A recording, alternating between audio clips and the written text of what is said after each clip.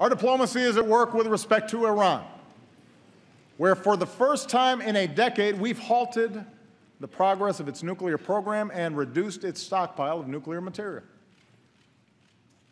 Between now and this spring, we have a chance to negotiate a comprehensive agreement that prevents a nuclear-armed Iran, secures America and our allies, including Israel, while avoiding yet another Middle East conflict.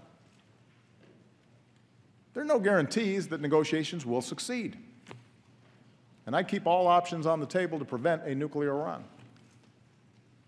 But new sanctions passed by this Congress at this moment in time will all but guarantee that diplomacy fails, alienating America from its allies, making it harder to maintain sanctions, and ensuring that Iran starts up its nuclear program again.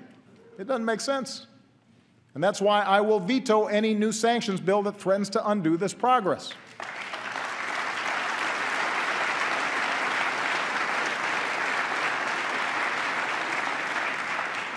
The American people expect us only to go to war as a last resort, and I intend to stay true to that wisdom.